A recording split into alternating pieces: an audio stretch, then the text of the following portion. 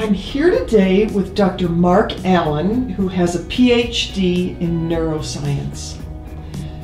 Dr. Allen, can you tell us how functional MRI is useful for people with brain injury? Well, for certain kinds of brain injury, particularly mild TBI or concussion, that's probably where it's the most useful. Because with more severe brain injury, of course, all kinds of imaging are going to be useful. So it will show up on standard kinds of images that you would get in any hospital. So where fMRI really excels is with kind of more mild issues. Well, of course, these aren't, the symptoms aren't mild. People who've suffered what's called a mild TBI are, suffering non-mild symptoms, but nevertheless it's called mild TBI because the kind of damage that's been done to the brain is something that's a lot more fixable. But the important thing about functional MRI is that it's able to detect subtle things that have happened to the brain that other imaging technologies will miss.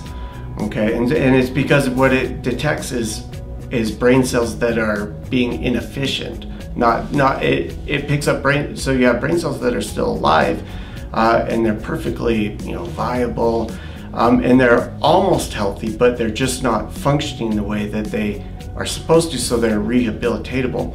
And so functional MRI does a good job of picking up those kinds of areas where there are brain cells that can be brought back online in terms of their functioning.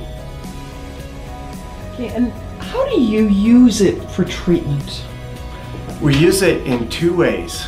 Okay, so the first way that we use functional MRI is to assess where the damage is. And when I say damage, I mean where these unregulated areas are of the brain. Okay, and then the second is then that understanding where those inefficiencies are that are happening help us chart a course to map out so the therapists all have a roadmap to do the treatment with. So the other thing is then in assessing the effectiveness of the treatment. Okay, so you do a scan, preliminary scan, and you get in that initial assessment, then you do the treatment, and then you can do another scan and see how successfully things have changed in the brain.